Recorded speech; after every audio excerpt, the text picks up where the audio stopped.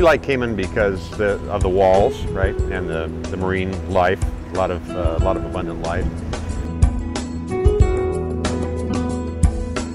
We feel very comfortable, the animals are well protected, and it's just been a wonderful diving experience.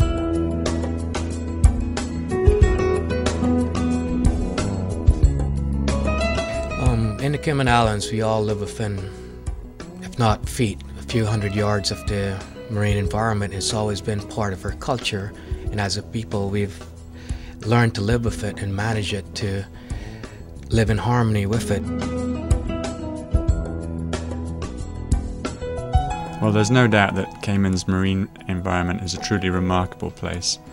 Spectacular coral reefs, crystal clear waters, beautiful beaches, a huge diversity and range of fish and animals to look at. So it's really something that is to be valued by everybody, not just Caymanians alike. It's really a world resource, and we're very proud to have that. We have many more nationalities being part of our population, part of our community. So we are accommodating many different sort of cultures and other people's way of doing things here. And our marine protected areas have to basically respond not only to those challenges, but also to the new and emerging challenges from an environmental perspective. And one of the main challenges that we are facing now and will be facing even more so in the future revolves around issues thrown up by climate change. Climate change is probably the largest, newest, most devastating threat to the marine environment, and we're seeing a lot of that here. The sea surface temperatures are increasing dramatically.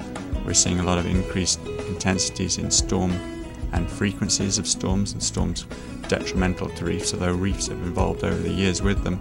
We're seeing a lot of kind of repeat impacts, which doesn't give the time for reefs to recover. The increase in sea temperature also leads to devastating bleaching events, corals turning ghostly white and to all intents and purposes going into a dormant stage, with huge amounts of coral dying as a result of that.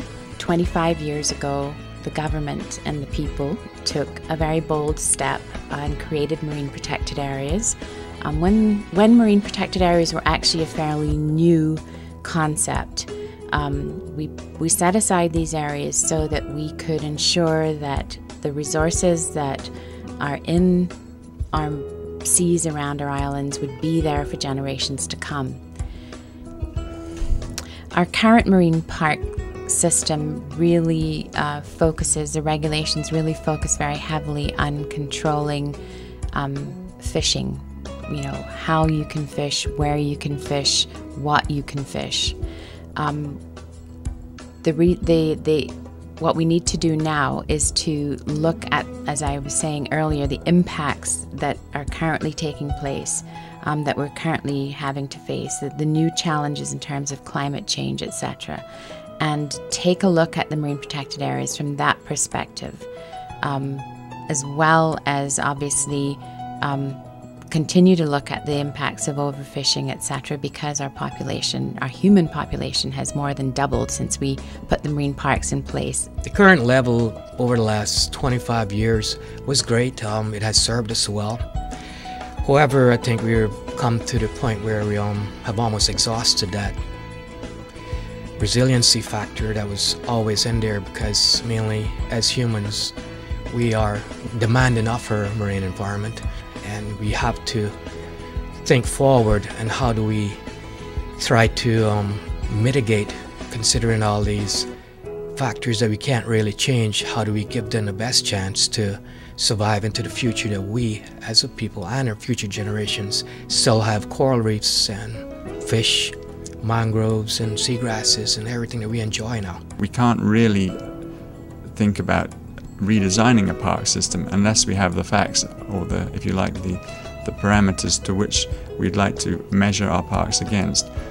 So over the past year and a half, the department has been working as part of the Marine Parks Darwin Initiative. The Darwin Initiative is a 3-year project funded by the UK's DEFRA, Department of Environment, Food and Rural Affairs in the UK. It's in collaboration with the lead agency, Bangor School of Ocean Sciences in the UK, and also a part with the Nature Conservancy, the TNC, out of the US. The project obviously is being funneled through the Department of Environment in Cayman. We're the coordinators on the ground in the Cayman Islands, and it meets a number of obligations actually that we have under conventions that we're signed up to, in particular the Convention on Biological Diversity, or the CBD. These are international conventions that Cayman signs up to that basically commits levels of protection for the environment, or levels of interaction with the environment. Right now, the challenge for us is to take a look at our marine protected areas and to make sure that we plan for the future.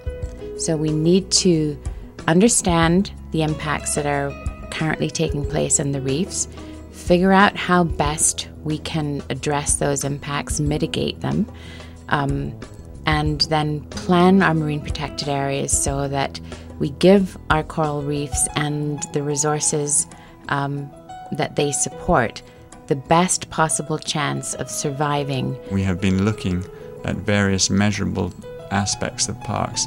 In this instance, we're looking at numbers of fish, the amounts of fish that we find inside and outside parks. You would expect a marine protected area perhaps to have higher fish densities once all the threats are removed.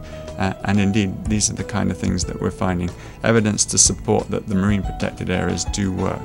We've also been looking at coral cover. I mentioned before that coral is basically the backbone to reef systems, and it's a good index of reef health. So we measure the amount of coral that we find both inside and outside of parks, and in areas around the island, so that we can make sure that the best areas, the most resilient areas, the healthy areas are afforded protection when and indeed if we do expand the parks. The department has also been working on long-term initiatives to do with coral reefs, to do with water quality, and to do with conch and lobster assessments. And we're bringing all of that data into some sophisticated marine park modelling software that's been developed for Australia. And we're using that to help us design what we think would be an optimum set of marine protected areas. In doing so, you can't get away from the fact that the marine parks are for the people of the Cayman Islands. And as a result of that, we greatly need public input. Parks need to work with the people that they're there for. So we will be going to the public, we will be looking to the stakeholders, the people of the Cayman Islands, the people interested in marine protected areas, for input into how parks will best suit them, what they would like to see in a newly designed or a newly improved system of protected areas.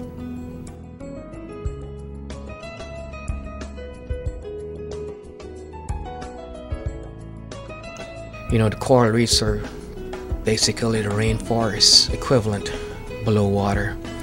People get in there and they're absolutely flabbergasted by how alive, vibrant, and everything is. It's a whole new world, and to experience that is very emotional in one sense, and that's what keeps people coming back to enjoy that. And if we can do that, we ensure the viability of our product as a tourism destination and as Caymanian people that enjoy it in the past, present, and into the future.